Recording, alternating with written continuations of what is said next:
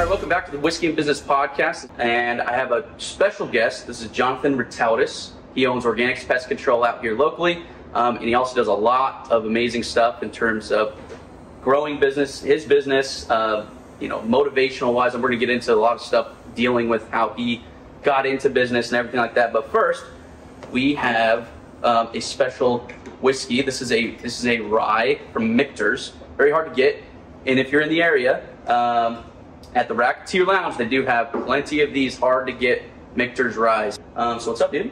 What's up, man? How have you been? Good. So let's try this out. At the end, we'll review it, so don't give away any, first time sippers. So cheers, man.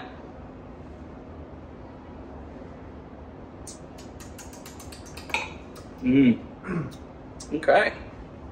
I'm not usually a rye person, so rye's always kind of kick on me pretty hard than bourbon does.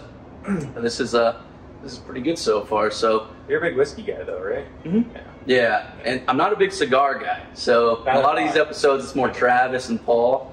They talk about the cigars. I don't know anything really about cigars, so no, we don't have them this week's on this week's podcast. So we're just going to kind of talk about the whiskey a little bit more, and Paul in the background gave us a good pairing, so just ask Paul for that specific one in the episode. So I want to start off by, so you own Organix Pest Control, mm-hmm. and it started with Captar in the past, and you rebranded. So how did you? 3 times. Why? And then give me the process of how difficult it was to rebrand from starting at Captar to Organix. So I would argue that it's not that difficult if you do it early in the process, right? So like, let's say if Coke had a rebrand, it would be a fucking problem, okay? Yeah. So little old me having to rebrand my small pest control company was not that difficult. Right. You have to kind of have guts to do it, and you have to have guts to you have to have an understanding when you're wrong. Mm-hmm. That's really big. So what was the decision that made you go from Captar to Organix? No one knows what Captar is, right? They think I'm like, I don't know. It's not exactly a very easily brandable name, right? Like, no one understands what it is. It doesn't stand for anything. It's just there. It was more of an inside joke. I had a couple of buddies on Discord which playing video games and all that, mm-hmm. and forget what game we were playing. And we had this little clan called the Rat Pack. Okay. Right. So again, that was probably about a year before I started this particular business venture, and it's like, well, that's cool. Rat Pack spelled backwards. Okay. Yeah. Oh, there you go. So the cap. So it's an inside joke, right? Yeah. But in all reality, if you're going to scale something, obviously, name isn't everything, but because you can get up to $1 million, even $1 million with a shitty name and shitty branding, as long as you understand direct response marketing. Right. It's not exactly that difficult to do. But if you want to scale past that, at that point, I would argue branding becomes a lot more important. Right. And same thing with certain marketing. Direct response is still incredibly important. Mm-hmm. But at that point, the brand becomes a lot more of a key feature, even locally, right? So like, I think locally is most important. Mm-hmm. So, I mean, let's take 2 examples, right? So I'm from Spokane. And even when I was younger, too, I think I drove a Mitsubishi Lancer at the time. I got rear-ended by someone. And the first person I thought about, because I saw it on the billboards and I heard it on the radio, and the fuckers everywhere, okay, is Greg Squat. Right. The Let's Call Saul of Spokane. That's all I fucking get. His ugly mug is fucking on the... He's now like encroaching into Idaho. We're almost like on the border, because every time we go back and forth through Idaho, freeway, you see his ugly, big old red one, his face is on there, 5-star. Yeah. So anyway, so we have sleazy lawyer. That's the only one I can think of. Right. That's branding, right? That's not just me typing into Google like accident lawyer, right, or whatever. I already know it. The one call, that's all. You know what I mean? Yeah, a lot of people know it. That's the branding. That's what I mean. And then here locally, in Idaho, for example, even more a smaller example of that would be Bill's Heating and Cooling. Yeah. Oh yeah. Right? So like you see all their trucks everywhere. They do a lot of new builds. I'm not exactly sure what their requirement is for their technicians, if that's all their own vehicles, whatnot, but I see their stuff everywhere. They're on the billboard. So like locally, right, when someone has, their quality might be shit. I've never used them, but they might be good too. Right. But I know them. You know what I mean? I actually have a really good, everywhere. Yeah. They got a good name too. I have a really good buddy that owns an HVAC company. He did my my condensing unit. He replaced my furnace last year. And obviously, you know, he's a good friend. He does good work, and I use him. But in my head, right, I still have bills. I actually remember bills more than I remember his company. Right. Even though I would argue he does better work. Right. But like I said, that branding over time. Yeah, that's crazy. That's pretty cool. So that's what made me the shift from Captar to where no one. It was Captar Pest Control at the time. I rebranded to Captar Environmental. Because we were always going for eco-friendly pest products or botanicals or stuff that has. Like I'm assuming you follow the trend of eco-friendly. Exactly. It's a huge movement. Everybody's eating organic, dude. Yep. Like, you know what I mean? And why not better? Organix Pest Control. Yeah. Now, did you choose instead of organic spelt the normal way? Did you have to spell it with the X? So not really. I mean, like if you take a look at one of the biggest brands, Pest Control, for example, one of them would be like Terminex, right? With an X. It was just more of a play on words than anything. And granted, probably the CS could do really well as arguably, I think the X looks better as the name. Yeah. Like than just organic spelt the right way. I think the X kind of makes the logo pop a little bit more. Yeah. So I mean, there's that. You know, maybe we lose a little bit and a negligible percentage of like clicks or whatever with people typing organic pest control. But our keyword, for example, is pretty close. So we were definitely going to get. Plus the back end stuff kind of takes care of that too. Yeah. We're not spelling organics on the copy, just the name. Exactly. Yeah. I mean, there's a lot you can do on the back end that will help you rank better. So then, when you switch to that, right? How hard was it to once you rebranded, you found the logo, you got all that stuff going, changed all your stuff online?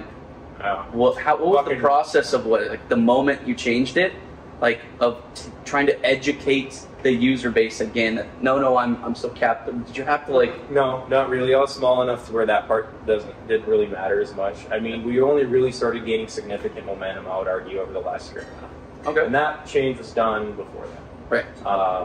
Well, right around then. So I think when I met you, the first time I met you, you were still Captar, but you were in the process. And that was like 2 years ago? Probably. Around there? Yeah. So then so you didn't really have to go through any of the growing pains of like you just rebranded. Now everybody has to figure you out again. You were just like, it was just smooth sailing once you switched, and you just kind of doubled down on it? Yeah, so I have I'm weird. Like I tend to throw things against the wall and kind of see what sticks, but I really do my best to not die on that hill. Right. So like, I figure making mistakes is life, and it's going to happen to everybody, and you're going to make a ton of them. Right. But if you're just on the right general path, you don't have to be precise with it. But if you're kind of taking steps in the right direction, I would argue that that's more important than getting everything perfect. So even starting. I mean, nobody can even get it perfect in the first place. It's fucking possible. That's why most people don't start anything. Right. They want to be perfect. They want this perfect moment to do everything. It's like, that's never going to happen. You just fucking do it. Same thing with having kids. It just kind of happens, dude. I guess, yeah. You can't really plan for that shit. No, not really. But I think that's a good philosophy about it, though. Yeah. No one ever told me how hard the first 6 months was. And by the way, it's not even me bitching about it, okay? Like, my wife took a brunt of that, dude. Like, and it's going to happen again. Because your second kid's due soon. Very. Yeah. Oh, boy. Well, I mean, I like the philosophy behind it, though. It's like you just throwing stuff on the wall and see what sticks. But you're also doing it with caution a little bit. Like, they're good, educated throws to the wall. In a way. And I would say that the big thing to that is not overcommitting resources to those ideas that you're throwing against the wall. Jeff Bezos did this.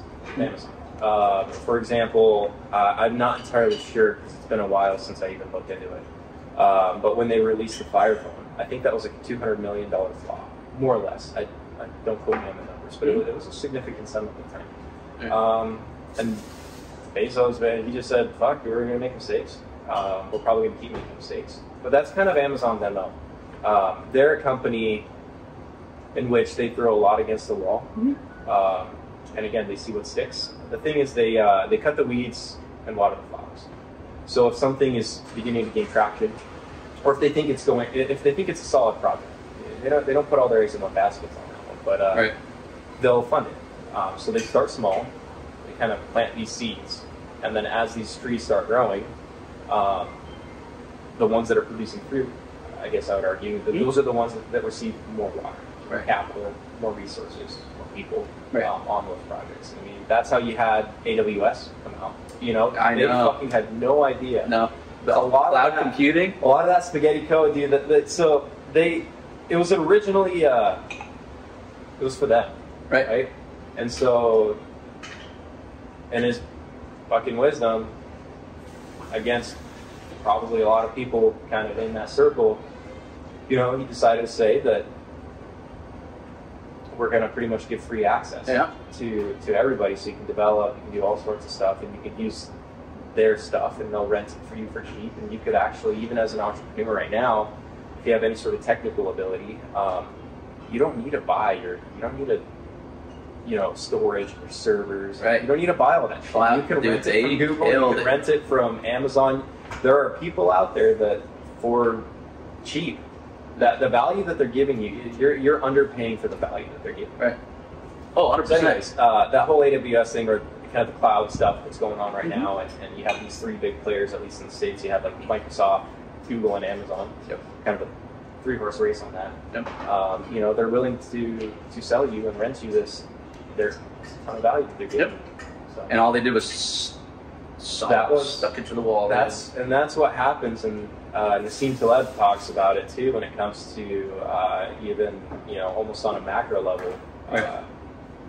A lot of, so let's say, I forget how many businesses, multiple thousands, I'm not entirely sure, were opened up, for example, this last year, or free or whatever.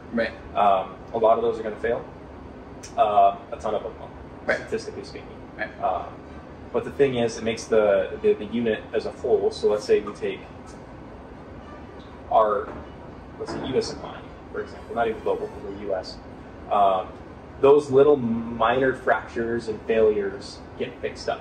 Almost like, I'm not like a lifter by any means or anything like that, but that's kind of how muscles are built, right? So like stress tears and all that shit, and then over time your body gets it.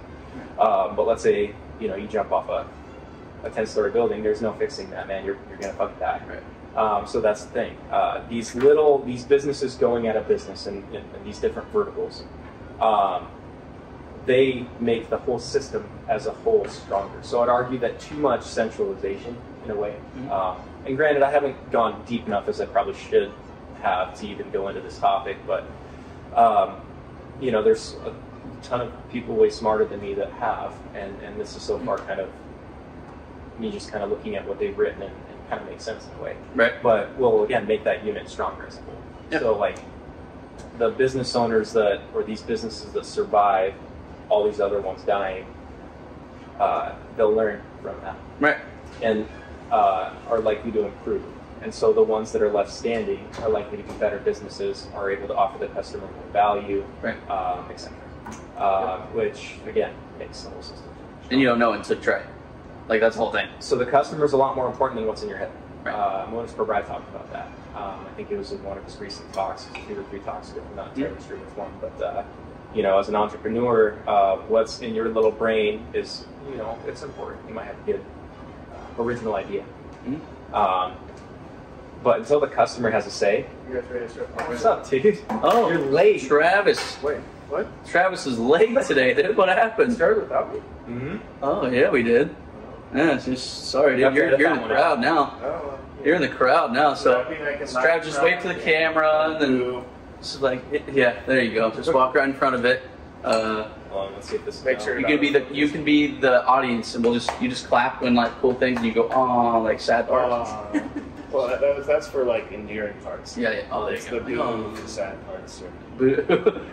There were some endearing parts. There were some endearing They talk parts. about kids' dollars due on Friday. Oh, there you go. But yeah, dude. I mean, like 2 days. So like, let's pivot off of like, so what do you do on a daily basis? Like, because you had this notebook that was you tell me off camera about this, like organization, motivation, like what are like little tips that people can do, mindset stuff, keep them on task, you know, when they open a business. I know it's stressful, and a big reason people fail is because of all the little minor things they're not doing, because they're just they're like dead set focused on like one little increment part of their business. They're not looking at the full circle of what they need. What do you do to kind of keep on task, keep organized, motivational, and have motivation? Yeah, that's a lot to unpack. Yeah. Yeah, we're gonna have to do this kind of one at a time. Yeah, start with the organization. Okay, so I think it's different per person. I think there's no one size fits all answer to that. I think some people just genetically, or they're more predisposed to be more organized than people. I think there's a book, and I forget the author. It's called The Perfect Mess, and it kind of goes into that when it comes to like dirty presentations and clean presentations, and how certain businesses, even with more of a dirty exterior or whatever. Yeah, I don't need to go into that specifically, but I just think it's more. I think it's more, it's more to the individual. And me, for example, I kind of go. Warren Buffett talks about the importance, or just having the ability to have an empty calendar can tend to free up your headspace a lot. And so, like Warren Buffett, Munger, arguably, Monish Pabrai, Guy Spear, a lot of these guys that I look up to a lot. They're like some of my favorite people in the world. They keep an empty calendar. Now, it might not be an original idea to Monish Pabrai, for example, but my man to shake his phone. So that's one of the reasons why he's one of my favorite investors. He's not afraid to copy good ideas, and that's what a lot of people, I think, are afraid to do. I think that's one of the most important things. That it's something that can give you an incredible advantage. Copying a good idea is incredibly important. None of my ideas, not a single one so far, was original. You think I fucking came up with pest control as a business? Right. No, this shit's been around forever. Right. There's so much free information out there. You can learn a ton. Where was the number one thing you went and found free information on? Was it YouTube? YouTube was huge. Reading. Now it's not necessarily free, but it's almost free, right? So like you can spend $28 on a book. You can get $1 million worth of value out of that book. One little nugget, could save you a ton of money down the road, or could make you a ton of money over time. That one little thing. So half YouTube and half the books kind of kept you on the educational, learning. Yeah. So I mean, I did a lot of long form stuff, like CEO interviews, learning from guys that have kind of been through it, not just academics that are theorizing about it. I feel like is a better bet for most people. And reading. And there's a lot of resources out there now that weren't around 20 years ago. Audible is one. Yeah. So like even if That's you're what I use. even if you're I can't sit and read books. I have to listen to them. So I do both. I mostly read. I do standard books. My Kindle's loaded with a ton of books. And then I also do Audible as well. What's nice about American Express though, is they actually cover my Audible subscription, so I get 2 credits and like a bunch of their library, and it's just covered by Phoenix, which is pretty sweet. Okay. And then, reading is important. I mean, this year, we're almost to the end of the year, and it's been a slower year for me. Probably 50, 60 bucks, maybe. I try to get up to 100 if I can. Right. It's not just reading. Like, let's say Audible is 2 credits a month. I normally don't buy additional books off of Audible because I tend to read a little quite a bit faster than what the narration on Audible does. Right. But it's really handy to have if, let's say, I'm trying to get through something, or if I'm on a road trip or whatever, you're driving to Seattle, it's a 6-hour drive or whatever. Like, you get through most of 50% of books are like 7 hours on there. Right. Or let's say if you're going there and back, that's like 12 hours. Some bigger books are 15 or whatever. You can get through quite a bit. Excuse me. So you can kind of mix the two. Right? So you can do Kindle, you could do, I actually prefer, like, I really like the feel of the books. Right. I kind of like normal pens. I have a tablet I do a ton of work on, but same thing with this journal or this notebook, for example. I try to mix what I prefer, which would be like normal pen and paper, with tech.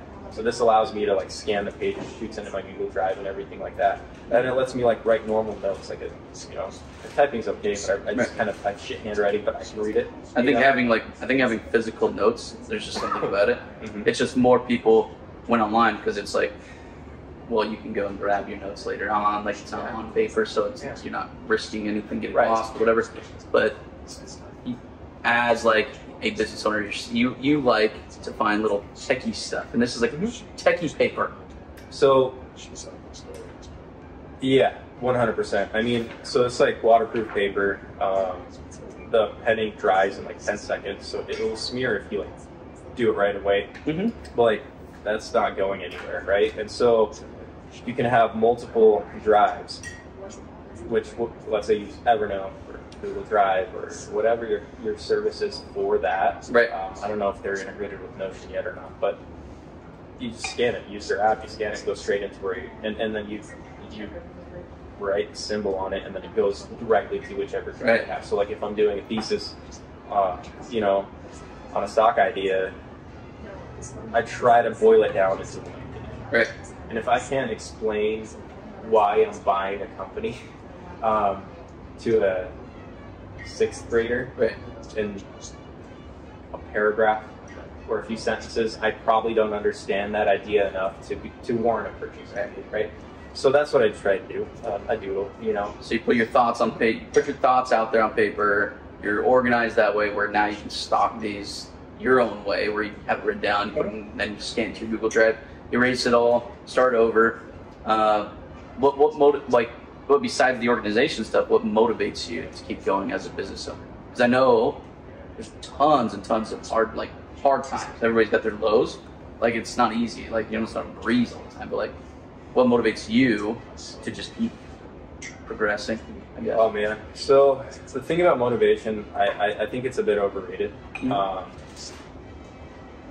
Probably really big overrated. If you need external motivation in your business to move on and to carry forward and to go through the hard shit, maybe being an entrepreneur is probably not for you. But it also comes to, what are you doing? Do you like the business that you're in? Warren Buffett says he tap dances to work every day. That's one way to keep your motivation up. If you're in something you hate, I argue that you're not going to be able to muster up the willpower and the motivation, quote unquote, to really push through the hard times. Or you might chug along, but I don't think you'll thrive. You might fucking hate your life in 10, 15 years. And so Organix, that's a business you chose that you liked. Not necessarily, in a way, but it's a business that I really like the economics of. Gotcha. You don't have to necessarily you don't have to like doing spraying bugs or whatever. Right? But the business model in a whole. Yeah, I think the economics are good. There's other businesses that we're getting into that I find the economics to be attractive, and that we'll continue to pursue. But again, those are businesses that, how would I put it? Those are businesses, again, that have attractive economics. So high return on equity, which excites you. So you have to make money. If you're not making money, I'd argue that you need to make money before you do something that you're not going to make money in, for example. Because at that point it becomes almost like a crutch, or like a rut that you can't get out of. Gotcha. And as soon as you're reliant on whatever tiny amount of income that whatever you're doing is producing, it becomes a little difficult to do what you want to do. Right. Okay. So not necessarily what motivates you're more motivated on the idea of the business and the economics of the business. Dude, I just want to have like a fucking art gallery of just kick-ass businesses. That's like, you walk into this museum, okay, and every business that you own is like a Mona Lisa. You know what I mean? Like, you love it. It's profitable, does well, it has good growth potential, long runway. That's kind of what I look for. And these businesses that maybe that might be unattractive to people as a whole, you know, like a dirty job, for example, but they produce a lot, or they're unloved little gems, but they're gems, right? So like, you find a fucking diamond in a shit pile. Like, everyone thinks shit, there's a diamond in there. You know, that's kind of what I like, because it limits your competition. I don't fucking want to compete with all like these MBAs that want to go to Facebook or some shit. Like, no way, dude. I want to compete with Chuck and Truck types. I like that. Yeah, I like that. You know, competition's a deadly force, man. Capitalism is very brutal, and people would argue that the competition isn't important. It's very important. Okay. Competition drives down prices and it compresses margins. What it does, and it happens to every fucking business. The only reason some people don't notice it so much is because their business is too small. They haven't gotten into the competition. That's what I mean. So they're really, really tiny fish, and any market share that they take or any new customers that they get it's kind of adding, right? So, you know, let's say if they're sub $200,000, like, anything at that point is from their perspective is very positive. It kind of is in a way. And once plus, if they're in a low income stage in the business, generally speaking, they're already undercutting the entire market just to solidify the business, like, because they haven't actually gone enough where they can like turn people down, and they can actually gotten to that, like, this is the price I want to charge because I'm worth it. They're usually just charging like dirt cheap. So that's something that's pretty common. The big issue with that is it's going to be very hard to scale, especially if they build a clientele and reputation around these people. It's going to be very hard. You might get to a point where you can keep the lights on long term, but it's probably not going to be a very profitable venture for you. Or fun. You do that, or fun. It might be more volume, more problems. Now, if you're like a Walmart, right, or if your model is built on volume, and I would argue that 99% of people that go into business, that's not their model. Right. And that's not something that they should focus on. It can work very well, but you need scale. You're not at scale at $1 million in revenue, okay? Right. You're not at scale at $5 million in revenue, dude. You're local. Like the fucking plumber, dude, that's been around for 10 years, he's at that level. Well, if he has a couple of employees. Right. But, like, that's not scale. Once you start hitting scale is when it becomes a lot more important. Right. And that's, again, when direct response is still important, but I would argue that the brand... Now, for people that don't know direct response, what do you mean by that? Because there's going to be some people that don't probably understand the direct response aspect. Yeah, so like, let's say you go to Google and you search in window cleaner near me, or oil change near me, like you're on Maps or whatever, or even, let's say, for example, my business, or one of my businesses, so Pest Control near me. Right. The businesses that pop up on top, besides organic search, are paid. Right. And so that would be considered, you know, direct response marketing. You would have something that the business has to offer. You type that something into a platform, right, or to a middleman, let's say Google or Facebook.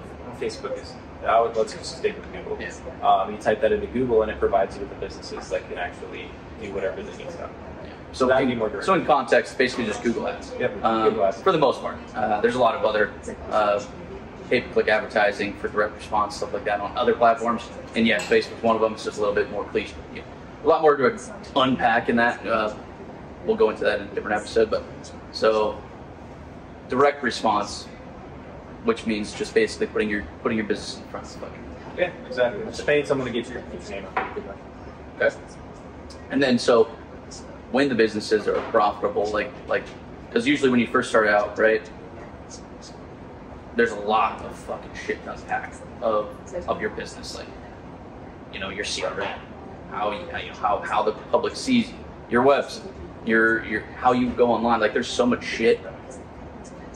But like, how did you scale your business to where it is now with all that? Like, did you automatically start off with knowing everything that you needed to do, not specifically the rebrand, just like when you, like even past Captor, like how did you start that one out? Did you just throw it on the wall to see if it sticks, and then just started with just getting the name and then getting one van, or like did you fully plan that out? Like no. So I understood that the economics worked well.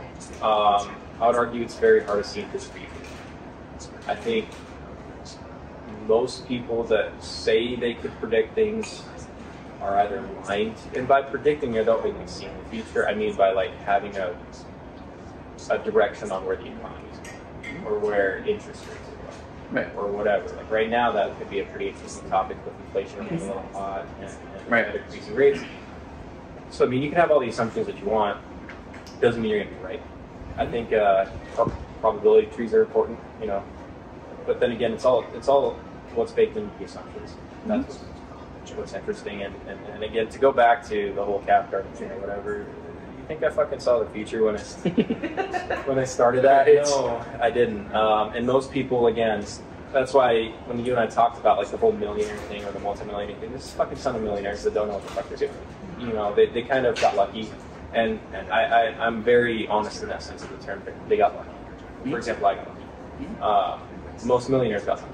Yep. It becomes a lot harder to be lucky to get to that billion in net worth. Course, yeah. So 1,000. Yep. Yeah, 1,000. Yep. So that's a lot harder to do than 1 million. Yeah, right. So it's a lot harder to do than 10. It's a lot harder to do than 100. A lot of guys that are between that 1 to 10 million mark, they probably have a lot of beliefs that aren't exactly beneficial. Right. And the issue with a lot of those guys is, you know, they're the ones that will be writing books or whatever, or giving advice, or selling a fucking course on YouTube or some shit like that. And the thing is, the best way I can put it is Buffett talks about this coin flipping contest. Let's say you have 1,000 coin flippers, okay, and they each have $1 million, and when they get heads, they win. They get $1 million, right? So, but it cuts the entire pool down by half. So you get 1,000, cuts it down, flip a coin, you win. 500. Flip a coin, you win. 250. Flip a coin. You go all the way down the line. Mm-hmm. So once you start getting to like 50 people flipping them coins, they're what? I forget how many millions they have. Decent amount of millions. Right. Yeah, they start feeling pretty good. You start, you know, talking, do some keynote speeches, writing some books. How I went from 0 to you know, yeah, dude, I see those all the time. I mean, so like, I'm not poo-pooing on them necessarily, right? I'm very happy for them. They got, you know, yeah, very, very cool. I'm super, like, that's the American dream, right? Mm-hmm. Where I think it gets a little murky is where you start attributing success to. So like Munger talks about both success and failure, treating both those imposters the same. Because there's only so much you can do, and the whole point is stacking the odds in your favor. So you're trying to take bets that you can win if not. And what's even more important than that is the payoff. Is it worth what you're putting in? Right. So if you take enough of those bets over a long period of time, you'll probably do very well. Again, same thing with the whole mindset. A lot of people in that million to 10 million range, man, is not super impressive. Right. Even a little bit of you can get above that and it's still not super impressive. Like I said, not talking shit about them. I just feel like people should be a little more honest. People focus on that, dude. When they open up a business, most of the time they're like, I want to make millions. It's like, I think that's high schoolers. Yes. Actually, I forget the statistic, but it's a lot that they think they're going to be a millionaire by the time they think they're like 26 or something. There are going to be a lot of disappointed high schoolers. Yeah. Unfortunately, just like you, like I want them all to do well. Yeah. I want them all to make money. That's why people do what they do. It's a very big motivator, very big incentive. But if you just look at the numbers, man, it's not going to statistics. And I mean, there's literal data, years and years and years that will give you accurate statistics about all that stuff. So, and it doesn't lie. You know, like numbers don't lie. No. Statistics don't lie. So, I mean, so wrapping up the business model, but so you were just talking about the recession, you know, like inflation's all happening like that. So, not to go deep into it, but like as a business owner, right? I've been telling my clients to double down during those times, if they can, in terms of marketing. specifically because everybody pulls out and it becomes extremely cheap, and you can basically keep yourself alive plus coming out on top when it's all over. What's your take on like your business if like all shit span? Like, did you have reserves like to keep it up? I guess. Are you gonna double down on the marketing? Like, what would be a brief? We'll do a whole nother episode on that whole topic. So I mean, doubling down could work depending on the business and depending on what stage that business is in. So if they're in a position where they can allocate that capital in that way without harming the long-term prospects of their business or their financials, then yeah, that's probably a good idea. Or if maybe the business needs to just stay where they're at and that keeps them above the pack of their competitors, then sure, that's all they need to do. Some businesses might not be in the financial position to actually do that, and so yeah, it might be in their best interest to not. But then again, it depends on what stage they're at. What if they just started their business and they don't have the capital to allocate that? What if they're 10 years in, they're doing well, they can, and they can potentially take more market share after a couple of competitors have gone away. As far as whether a recession is or is not going to happen, maybe the Feds drop the rates, maybe they'll fucking keep raising the rates, maybe inflation will run hot, maybe they'll come down. I have zero, maybe. I have no fucking idea. I'm not going to pretend to have an idea. Just to speculate. Oh, dude, it's not really for me. I don't speculate. Right. I do my best with what I know. I think there are a lot of people smarter than me that also do a poor job in predicting the future. Right. I think get paid a lot for it. So why would I even bother trying? It's very hard to complain. That you probably there are people that really dwell, like they dwell, and it just drives you crazy, right? Like I feel like it's just unproductive to be like worrying about something that may or may not happen, especially when it stresses you out that much, right? I wouldn't make your choices based on that. That you're starting to play a very dangerous game at that point. If your decisions are based on what's going to happen in the macro, yeah, that's true. It can work out, but it might not. Yep. Yeah. So I actually want to get into that though, like on a deeper level, on another episode of like where the economy's kind of going. I feel like I'm not the guy to talk about. Like I want to get into that of like it'll be fun to talk like, about, I guess, but maybe we should find some economists on the episode and then just like their whatever opinion. Charlie Munger has words to say about it. But anyways, man, it was I like your perspectives of everything like that. Now let's get into the whiskey. So what did you think? You can take it one more, like another taste. See what your last thoughts are. Man, so this is such an oaky flavored rye, but it's not like super punching in your face. Like a lot of the ryes are just like super spice oriented. This is more of just like a. I don't really taste any like fruity notes or anything like that. I think it's just really oaky, smooth, great mouth coat. I think it's all around. Doesn't give you like a huge mouth, like a huge like nose bite or anything like that. I think it's pretty fucking phenomenal. What do you think? Just let everything said right over my little head. My little brain cannot handle the complexity of what we're just fucking talking about. But what I can say is it tastes good and it was smooth. There you go. You know what I mean? There you go. Like, I'm a fucking penalty drinker, dude. Okay? Like, no, that's I'll admit it. Listen, you don't have to be an expert. You know, no, just but like it did taste really good. Yeah, it's fantastic. I mean, drinking it neat too. Like, there's nothing crazy.